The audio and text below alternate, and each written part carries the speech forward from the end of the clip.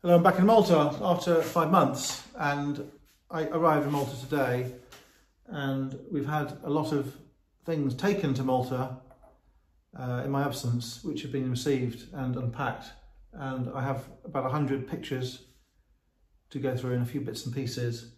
And I got here at midday, had lunch and a few drinks, and now I'm going to just have a little play with some broken items just to glue them up, just to make a start. Because I don't have to really put any thought into gluing. So I'm going to show you what I'm going to do with these items here. So these come from England. I posted them myself. This came from England. This cost £20 from England. This was posted from a sale room. I bought it in Canterbury. I think it cost about £150 perhaps to post from England. So that needs gluing as well. These are for our Angelico pictures. I like them. I've got lots of them. I'm not selling many at the moment. I don't mind admitting, because I don't really want to. I want to have a large collection of them. So what we're going to do with these items, glue them. We're going to use this glue. This is hide glue, as in skin. It comes in granular form. There is ordinary hide glue and there is rabbit's hide glue. This is rabbit's hide glue, which is more sticky, and I will use that. So what I did, I put a scoop in a cup, I put some water in it, I microwaved it for 30 seconds and I let it sit. So what we're going to do now is stir this hide glue.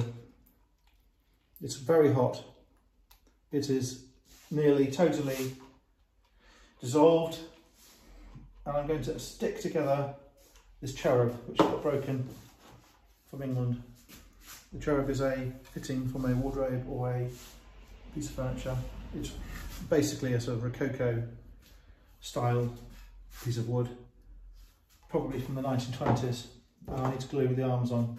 I'm not going to use a clamp, I'm not going to use anything special, I'm just going to glue it on. And I'm going to use pressure only. So this hide glue has the rather strange quality of hardening when it cools. It doesn't harden when it dries. It's a different sort of glue to what you might expect. So I put it in the place, I can feel it's in the right place. I'm going to move it slightly to get it just dead right. And the glue cools and hardens and stiffens.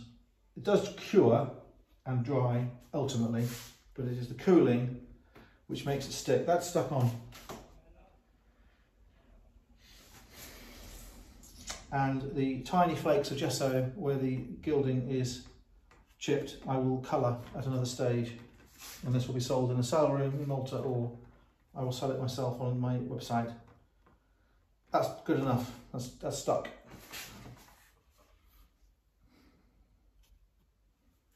I'm going to glue on this toe. The toe gives the item support, so I can't have it so it has any load on it, so I have to do it mid-air, so to speak. So we'll put some glue on that piece there. There are not, every piece missing is not present, so I'm only sticking on the bits that came with it. And I'm again feeling for the grip point. That is now in the right place visually, and it feels tight. That's gluing. That's hide glue is cooling. It is now gripping. It's done. Okay, next piece. There is a toe. The toe is from there. Right, let's do it. Bit of glue.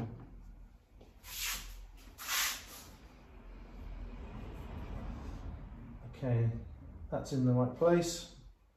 It fits snugly. The pine carcass has split nicely and it goes on really well. That does not need any touching up. That is back exactly where it should be. Again, I can let go of that, it's perfect. Okay, we have another piece. We have a scroll foot I'm going to glue on. This goes here.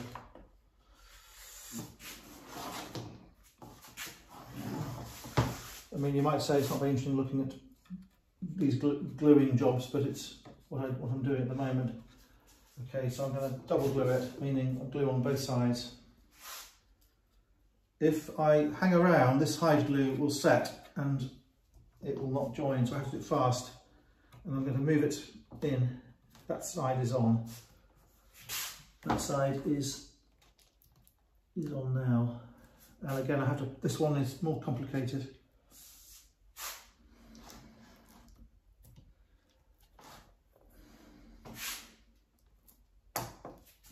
Not going as easily.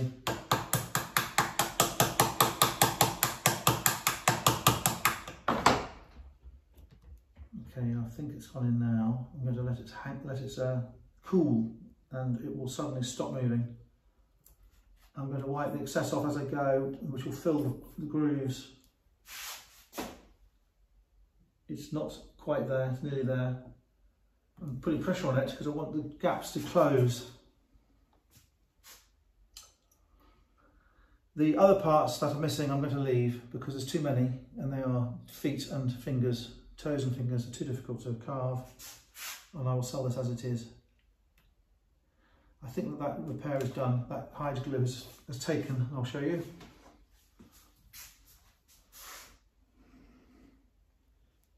It's adequate. Right, so that's done. That will dry. Now we're going to do this pair of Four Angelicos. They come from England. I bought them in the sale room. They're getting expensive in England. I hate to say. They've been cheap for 20 years. And they have just started to get expensive in the last 6 months.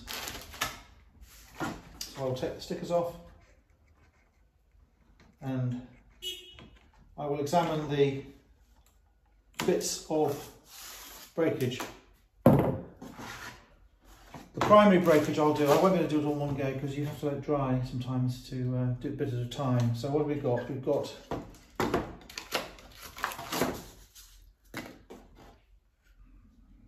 Floor and Findale, Florence, Picture Dealers, number 5, something room. So it's an anglicised Italianate description with a tablet in a Florentine frame.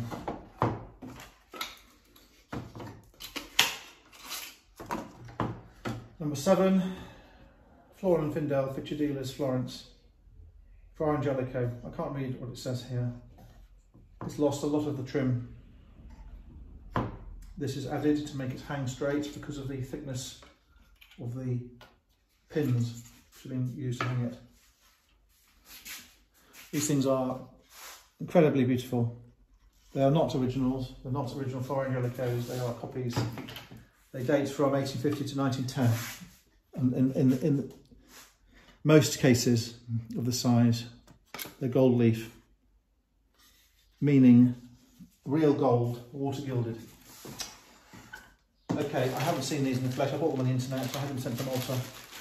We'll look at the damaged parts and see if we can stick them on.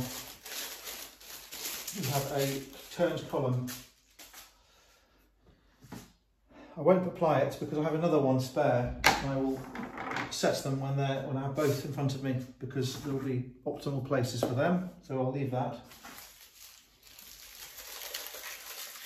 This one is mited moulding, which has come from there. I think I'm going to put that back because it's behind the other trim, and I will just use one piece of glue, hide glue, and I'll stick it in. I've got it the right way around. I've been careful to get it the right way around, checking it to the right place because I have to add the side bits. It has to be overhanging the tablet. So I think if I put it there, it'll be okay. Somewhat imprecise, but that's the nature of the business. These things do not warrant a professional restorer. Oh, I found another column, so I can probably do them. There are pieces missing. I could make them myself out of pine, and I can gild them myself if I want to. I will do it in pieces, in stages, and in the end these will look brand new. Not brand new, they'll look marketable. That goes there. That doesn't, it goes there.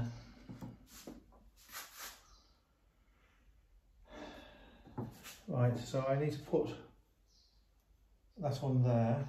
I can't because the trim's missing. I can't do that one either. The column base is missing. I can't glue them. They're a bit tatty these, I must confess. I don't know what that is. I don't believe that is part of the product.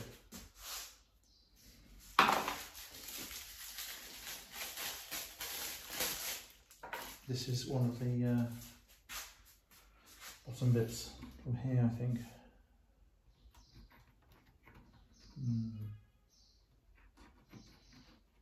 I'm not sure how it goes on. Let's go there.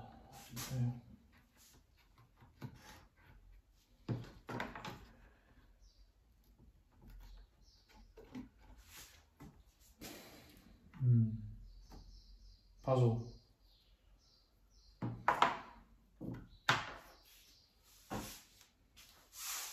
I'll put them on. It's easy. Glue is still warm and it will take still, so I'll stick this little finial on. I can't see, there is a back actually, that piece is blank on that side and is moulded on the other side. I'll put the blank piece on the back.